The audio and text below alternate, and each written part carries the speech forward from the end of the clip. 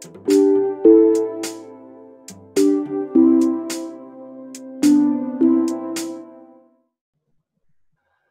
and welcome to the Spatial Structures Movers and Shakers interview series, as we look ahead to the IASS Annual Symposium and Spatial Structures Conference taking place at the University of Surrey in August 2021. My name is Mark Richardson, and today I'm joined by Jaime Sanchez, who is a senior geometry designer at Lindner Steel and Glass. Jaime is a member of the scientific committee for the 2021 conference and an alumnus of the University of Surrey, where the conference is being held. Jaime, thank you very much for taking the time to speak to us today. Thank you, Mark. I'm very happy to be with you. And first of all, I want to thank you for the invitation. No problem. It's our pleasure, absolute pleasure to have you on the interview series. We tend to start the interviews by asking, how have you found the lockdown period that we've been in over the last few months? Oh, very long, very tedious, but I think it has been a necessary measure to try to control this virus spread. I personally started at the middle of March, working at home with my own computer, but the beginning of April and throughout May, the company had already organized the official home office work for most of the people in the company. One day I had to collect all my computer equipment from the company with a mask, and I had to install it home, but they implemented it very well. So that's everybody having this software installed at home could log in the company network, and we could also communicate, and we had access to all the files and the projects that we needed. And we also were able to communicate with chats or messenger systems and video conferences per telephone. It was a process of learning. Many of us haven't been in this situation at all. No? So it was really a challenge to keep on performing and working as part of a team. No? It was difficult because you are isolated in the room, and it's difficult to get the human reaction to what you are saying. Yeah? But it was a very, very interesting also situation. That gave us also the chance to try this telework, this other way of working together. I think it's many people in many countries are exercising this kind of telework nowadays. And you learn to appreciate the importance of interpersonal communication via the modern ways or means of communication. Yes, it's been a very surreal time, but that's it sounds like your company's been very organized, and yeah, as you say, people have been approaching it in different ways using different technologies. We're also asking our guests on the series about their career journey. Maybe you could provide us with an overview of your own career journey to date. Okay, well, I was born in Mexico City, and I studied architecture from 1971 to 76, more or less, at the National University of Mexico. And more or less at the middle of my career, every architecture student can do that. You can pick up optional subjects, so you can orient in the direction you like, or you are interested in. So I started picking up subjects like geometry, advanced geometry, also materials, and of course structures. And during this orientation, I also came to meet Professor Jose Mirafuentes. Professor Jose Mirafuentes had been doing research at Fray Otto Institute in Stuttgart in the 60s for several years. And he attended also the first international conference on space structures in Surrey in 1966. And he brought back the proceedings. At that time, of course, there were no internet and not access to this information. So that was really, I managed also to be his assistant for a couple of years. So one of my jobs was to translate about 25 papers of these proceedings into Spanish. So that was a very good chance to get to know the subject in very, very high detail, and that's what oriented me. Yes, and that's how I got to know the Space Structures Research Center.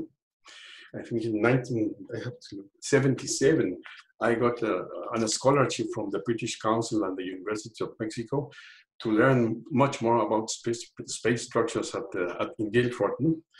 And I was very lucky to get Professor Nushin as supervisor. That was I was ultra happy because I got the scholarship for the Space Structure Center, and later much more happier to have got Dr. Nushin as a supervisor. When I started in 1977, there were the early days of when Dr. Nushin was laying out these beautiful concepts of his formal algebra, and he needed someone from the architectural side to check and to try and to work with his abstract formulations. So we were working very closely. Dr. Nushin is a brilliant person. He really develops fundamental things that has very, very large or far-going consequences. And the applications of his algebra are very beautiful. Working with Dr. Nushin, well, he opened to me, like in a quantum leap, a new way of looking at complex systems and complex configurations from the numerical and algebraic point of view. But he was also very demanding. He was developing his concepts and his functions, and I had to try to formulate with these functions all kinds of configurations. And he was very keen on me advancing at his pace. I remember we had sessions every week, once a week, a fixed session for 3 years, every week, except on holidays, of course. And he wanted to know what I have done in the week. When I didn't have anything, I said, Dr. Nushin, this week I cannot show you anything I have done. So what did you do in the week?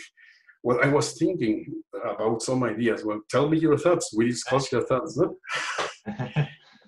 But he was very fair and really brilliant, and he is a person who would motivate you to be interested in your work and to carry on and really put all your energy into that project. No? So I was very, very happy to have him as a teacher, as a lecturer, as a supervisor. No? He's a great brain, he's a great mind, and also a great person. No? That's wonderful. A fantastic summary of your time with Professor Nushin and your time at the University of Surrey as a PhD student. What about your career after that, Jaime? What did you go on to do with your career after Surrey? After Surrey, in the last month of my stay at Surrey, Professor Markovsky had organized a small conference on space structures, and he invited people from the academic world and also from industry. And people from the Merrill company. Perhaps you know Merrill is one of the pioneer companies in the design and construction of space structures. Well, the manager was there, and then at that time they wanted to go and open a Merrill Mexico. So he was delighted to meet a Mexican who was just finishing, who had a German wife. And so they didn't let me go. So I still had to go 1 year to Mexico, but they offered me a job. And 1 year later, I was back and starting in Germany. That was, I think, October 1981. And I started at the Research and Development Department under Dr. Klimke. And that was a very good chance to know all the basic theory behind the Merrill systems, behind the design, analysis and construction of these systems, and also to learn how to use the tools. No? There were many open development projects, so I could take part in several of them, especially in those concerned with geometry development. And later on, once we had developed some tools, of course, the management was interested that we apply them on real projects. So we immediately we're using these new tools for making offers, alternatives for projects, and also later I had the opportunity to work on real projects, doing the modeling or geometric design for these projects. Merrill had a very, very good name many decades, so many architects went. That was the first address they went to when they wanted to do a spatial structure. No? So that's why we had a very good relationship with very renowned, very famous architects and also structural designers. There were many combinations of famous architects famous structural designers, and Mero, no? To be able to materialize an abstract design into a real object. No? So we have many interesting projects that are known all through the world. No? In the middle part of the interview, I will comment on some of these projects. That's great, thank you, Jaime. And speaking of your portfolio, it's very impressive. It's filled with some very iconic buildings from all around the world. So, I mean, examples include the Eden project in the UK, the Ferrari Experience in Abu Dhabi, and the new Milan Trade Fair in Italy. Maybe you can tell us which of these particular projects have you enjoyed working on the most and why?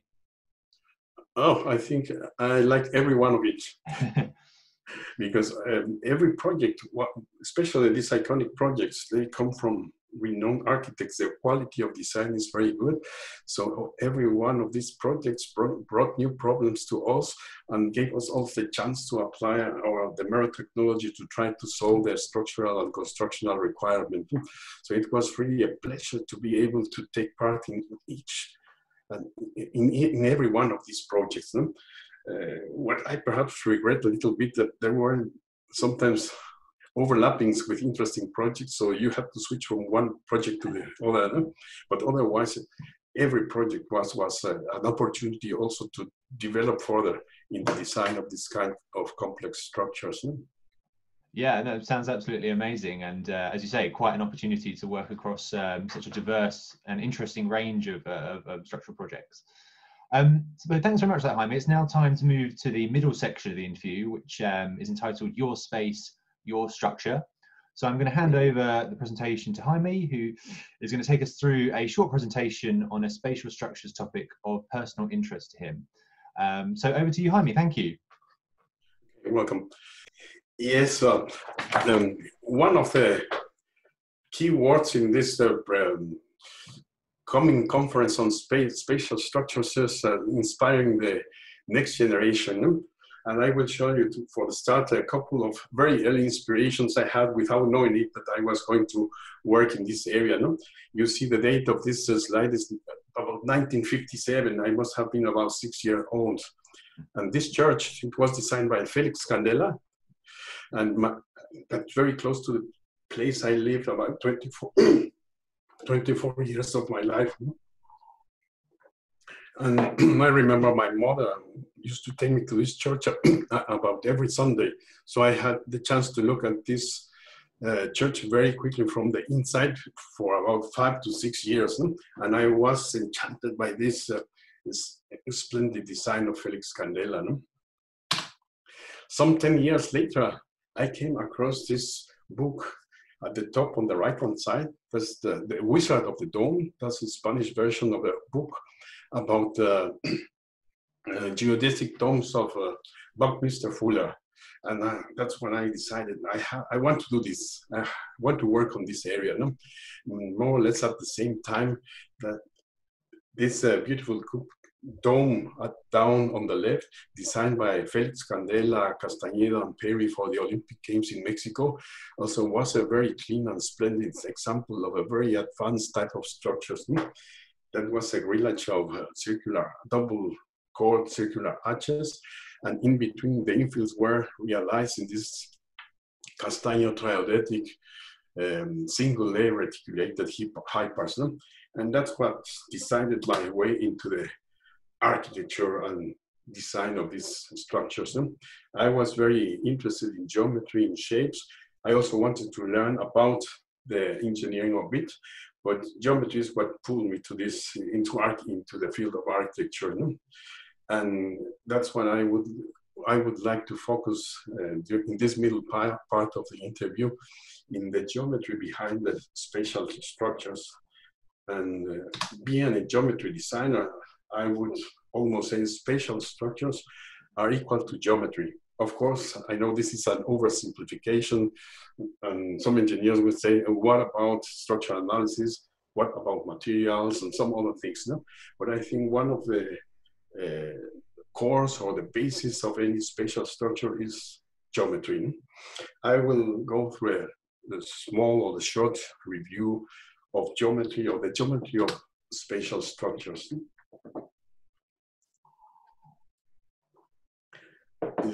Here we have regular space structures, and many of these regular space structures, they have very simple normative principles or principles of growing. For instance, Mero based some of his norm space structures on this geometric series based on the square root of 2, because that gave a lot of regularity and a lot of combinations having a minimum number of components. The picture at the bottom shows the pedestrian bridge built at the beginning of the 40s, built with norm components.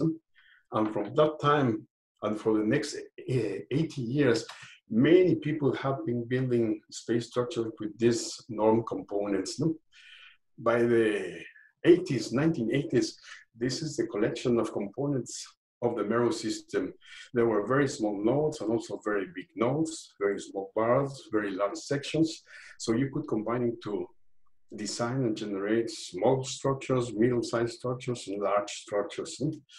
If you connect these elements, they look like that. Many people are familiar with this type of connection of space structures. Mero is the archetypical space structure systems. For many years, there were many copies or clones of this system all around the world. The spherical node and the round tube. With this, one characteristic of these regular space structures is that the angles at the nodes are fixed angles, are fixed values, so they can be produced in series, and you can build and design many types of configurations. And that was done through the 60s, the 70s, and by the 80s, well, the structures also started to get more complex configuration, more interesting from the morphological point of view. And many people were designing around the world with these components of regular space structures. Also, spans kept on growing. By the 80s, we were building, or Mero was building spans as a standard subject of 100 meters.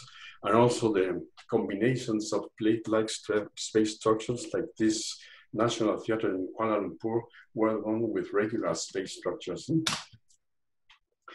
Even looking into the future, populating 3D space with just a few components offers you an infinite possibilities of building interesting space configurations. This is an exercise we did in connection with Professor Michael Bird of the Technion in Haifa. He started his research in the 60s, and we also tried to apply his ideas for real structures. In this case, we are taking a slice of this infinite polyhedral lattice, see a 6-layer system, and make a comparison with a conventional steel truss system. And from the difference in weights, here 102 and 168, yes, only 68 kilograms per square meters, by a span of almost 300 meters, you see it's about 30% savings with this ultralight space structure configurations. And this is a very regular system. And summarizing the regular space structures, the more regular, the better. The target has been to obtain the minimum number of line lengths of node types, angle combinations at the nodes, on panel types.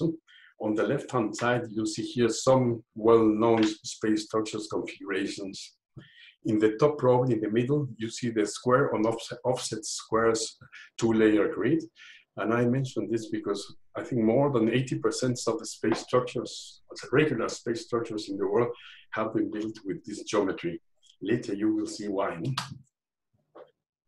But if you want to map or build space structures on curved surfaces, in this case, the cylinder, the first thing you have to do is to liberate the node from the fixed drilling angles at the nodes, so that you can adapt a topological network to any kind of surface.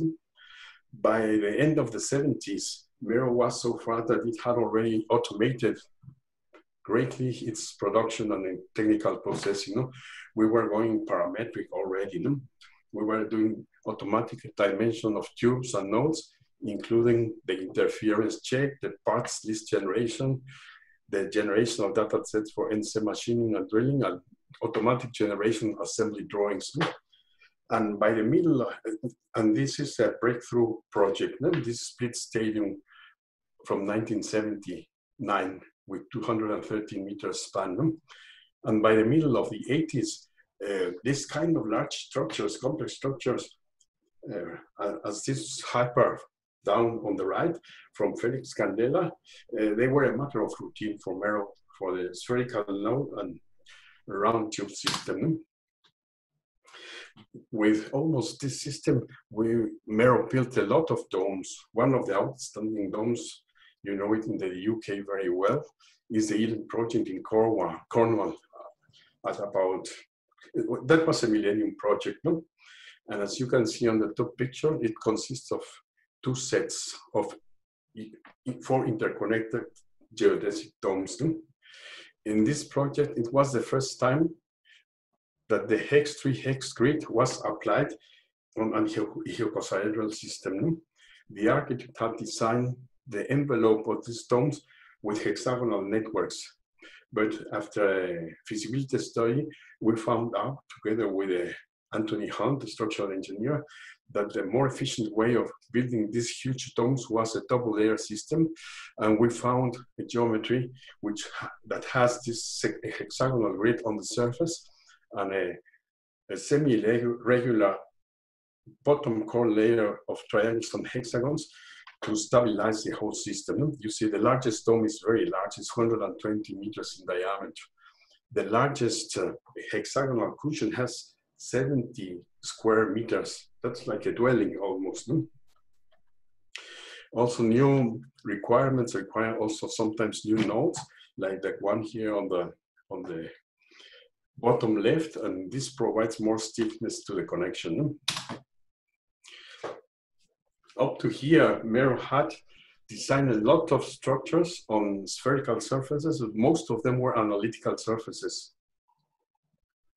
But at these times, also the architects were designing free-form surfaces. No? And of course, current free-form design, it welcomes the rationalization approach of minimizing node lines and mesh types. And this is a feature which is actually nice to have, but it's not essential nowadays, due to all the advances done in digitalization of the design and the production. But it's nice to have if you have just a few components. Current freeform designs aims more at satisfying formal intentions, interesting forms, formal expression, and eventually also satisfies structural and architectural requirements. The next project is the Esplanade freeform halls for the Art Center in Singapore. That was the first very large project on freeform project for Mero. No? And we were also trying to keep on with the technology and trying also to make the systems more elegant. In this case, here above on the right-hand side, you see that a view from the internal foyer. And here, what the company needs to integrate the structure, the 2-layer space frame, with the glazing and the aluminum sunshades in one integral system for roofing. Down on the left, you see the finished product. By the way, the length of these halls are about 120 meters, 60 meter wide and 25 high. Top on the left, you see our raw material. That's what the architects and the engineers gave us to develop the 2 layers, the 2-layer structural grid. At that time, we were also systematizing all possible features. The systems were getting more and more complex and larger. So for instance, in this case, we generated the whole on the bottom chord and the diagonals with a program based on the duality principle. On the right-hand side, you will see a mock-up of the resulting geometry. The basic grid had a constant length of 1.5 meters and a structural depth of 19 centimeters. In this area, or a stage of development of tools development, that was about the year 2000, we also started to extend the geometry model with other attributes, like in this case, for instance, point colors and point symbols. In this way, we could group the nodes of the surface of these halls and create this patchwork. This patchwork is a map of the pressure coefficients of winds for a certain wind direction. And with this approach, we could implement the automatic generation on wind loads for these two hulls for 12 wind directions for every node. And that's in an automatic way that fed the structural analysis program. And from the construction point of view, also around this year 2000, we started to use normal vectors at grid nodes, normal to the carrying surface, and normal vectors at the middle of the lines, with the purpose of positioning and orienting the construction components. In particular, normal vectors at the nodes were used to make offsets of the nodes to create the subsistence of the complete roofing system. The top chord was offset to generate the glazing grid, and with a further offset, the secondary grid for the sunshade substructure was generated. Nowadays, I think these are some sort of standard features to design and construct these free-form space structures.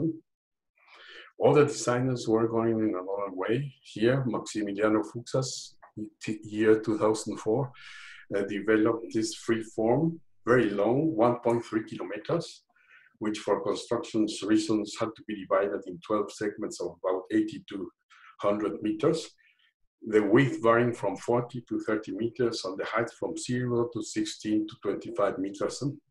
And almost half of the surface of this front surface is flat. So we had to re-engineer these flat surfaces to obtain, to get low high pass. And the drainage was done at the low points of this low high pass. Also, these flat areas require bending stiffness. The sections has to be high, so Mero developed this double load to cope with this structural requirement. Other architects were looking at the limits, how far or how big can a space structure be, and Binoy designed this extraordinarily large envelope for a leisure park in Abu Dhabi.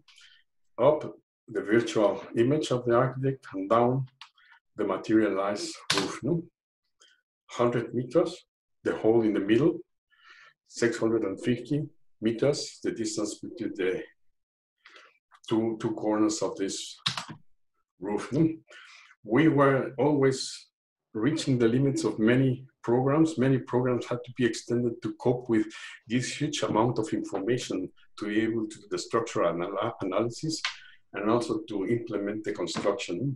Even renderings, we had a rendering like here, well, it required many hours to be calculated. There are some numbers, we'll skip them. I just want to show that the roof has 200,000 square meters of roof surface, more than 32,000 spherical nodes, and more than 125,000 round tubes.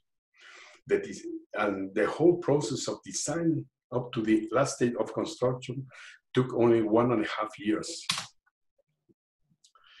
One aspect that we hear nowadays concerning free-forms is the optimization of networks. But is it possible? Well, I make an oversimplification again. No, if the structure is going to be built, especially if you have a very strong interaction with other architectural elements, like in the case of this splendid design by Zaha Hadid. One important requirement of this design was how the paths of the cladding seams outside and inside running parallel to a certain direction to suggest the flow movement and smoothness. But how do you support these skins? There was, of course, a period of evaluating structural systems, and at the end, the space structural system, especially this geometry square and offset square in combination with this spherical node and tubular system, won this competition. It was because this geometry with this type of connection allows you to approximate almost any geometric shape. We have an initial length optimization. I won't go into the details because we couldn't apply it to the whole surface, because the structural grid of the columns inside, they had another module, and they divided the surface into patches, so we could only apply our optimization strategy within these smaller patches. But it was a little bit of more work. No? Also, the variable distance between external and internal skins and the strong curvature variations didn't allow us to minimize the types of nodes. No? It was really impossible. No? The interaction with building volumes, like supports positions in the top, in the lower core, they force you to come with your polylines also going through these fixed points, also interaction with other structural systems. We were happy that we could weave in between these supports to be able to guarantee the support for the cladding. Also, the transition to conventional construction when the space frame system couldn't be applied anymore. Also, like in this part of the museum, where this point at the bottom is supposed to touch the floor tangentially. But it's a very massive tangential point because it's a support point where a very heavy earthquake loads had to be taken, also wind loads. So there was a certain little contradiction with the architectural design. In the end, we had a complete model of this splendid design, and that was the basis for the structural analysis, the construction detailing, and planning the erection of it. And you see it worked because this is a photograph of the real space structure. Summarizing, vacuum is a concealed, supporting, and form-giving free-form space structure. Why do I say that? Because when you apply the cladding, you don't see the structure anymore at all. Anybody who doesn't know anything about structures and comes, he has not a clue of how these skins are supported. It's another way of using space structures as form-giving systems and as supporting invisible skeletons. We had to keep also developing with the design trends, so we also engage in generative, algorithmic, and parametric modeling. And this is a small example of a facade for the building of the oil company in Norway, in Oslo. And this is a grasshopper script for the people who work with this. That's an addition to Rhino, which is a program for modeling and designing free forms. In this case, you only give 4 points in the model space and the subdivision numbers in the two directions, and it delivers you this structure. We extended this grasshopper formulation to generate the sections oriented properly to the surface. And so in the form finding stage, we could generate very quickly how the structure could be seen. But in the end, this is the resultant structure. And here one word about geometry rationalization. The initial surface of the facades were minimal surfaces, but the panels were not flat. The architect wanted to cover it with flat panels of glass. So we were lucky, so we compared this minimal surface with a translation surface generated as a hyper generated as a translation surface. It was very, very close to the original design. So we replaced it, and in the end we got glass panels which are completely planar. And my last example here is the Casa Stampa pavilion for the Expo 2017 in Astana. That's a sphere of 80 meters in diameter with spherically curved glazing. This is the geometry definition from the architect. He took a sinusoidal meridian and it rotated it to 80 times above the sphere vertical axis to generate the glazing grid. And that was the definition.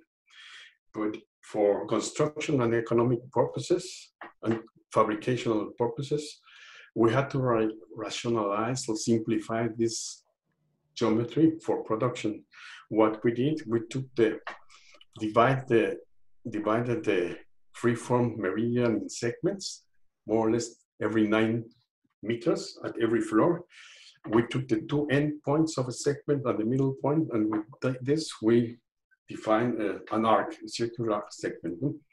The great advantage of this is that the secondary structure is built with round tubes which are bended, and it's much easier to bend a plain line with a constant circle on a plane precisely. We played a little bit around with the form, and from the center, perpendicular to the base of the cylinder, we extended the line and we met the sphere center. And we proved that, we tested that for the other segments, and all the cones axes landed in the center of sphere. And that had a very nice consequence. All these conical segments, which are neighbors, they have a tangential condition at the common line in between. And the consequence for the constructions, when you have a multi-layer system of glass and secondary structures and fixings, is that every edge of this section, when it goes from cone to cone, there's no jump in between. All these lines go continuously from bottom to top with no torsion and jumps or twists. And that was a great gain, a great simplification for the construction. This is a rationalized meridian and also the basic segment for the secondary structure and the glazing. This is the end product, spherical or spherically curved glass. Spatial structures, equal geometry, okay? So I'm back again. Jaime, thank you very much for taking us through that. It was a whistle-stop tour of a huge number of very interesting and diverse range of spatial structures. Fascinating stuff. And thank you for showing us all. There was so many things to learn. We're also exploring in the series the 2021 conference, and as I think we briefly alluded to earlier, the aim of the, or theme of the IASS 2021 conference is about inspiring the next generation. How do you think this aim can be best achieved in the field of spatial structures? Well, I can tell you my point of view from the perspective of a geometry designer. I think, especially working with famous architects and engineers, one of the things what we had to do was to work as intensively as possible. You have to identify with the object that you are working on, and you have to be able to communicate with all the team members. In this way, you advance like a team, and I think that's a kind of self-accelerating way of doing things, trying to achieve the best result as a team of people who are very engaged in having this splendid result. In the end, the design has to satisfy the functional and the architectural requirements. And it's if you are lucky, if you fulfill all these architectural requirements, you also achieve to produce a very aesthetical result. I think that at the end, that's very inspiring. When you produce an object that others looked at it and they said, that's a job well done. It works, and it also looks very good. Absolutely, couldn't agree more, Jaime. And as we've seen from your presentation, you have more than 40 years experience of working on geometry design, modeling, optimization and rationalization. Utilizing your experience, what would you expect to see as hot topics at the 2021 conference? I think the current topics, one of them, of course, has to do with configuration processing, parametric and algorithmic design, and is still going to develop more. And I think there are going to be very good numbers of these topics, modeling and designing and analysis, also refining the tools that have already been developed. But there are very, very interesting topics concerning the optimization of these tools one of the topics I have seen in some other conference papers is the application of robots also in the design and production, in design to production. I think these things will be one of the major topics in this conference. But I think one very important aspect will be also the sustainability and the environmental impact of our space structures design, because it has to do with what's going on in the planet, in our planet. If we design good structures, structures that fill their purpose, that satisfies the need of people, and that also have a very low negative impact in the environment, that's one of the important aspects that will be discussed, I think, and I hope they will be discussed in this conference.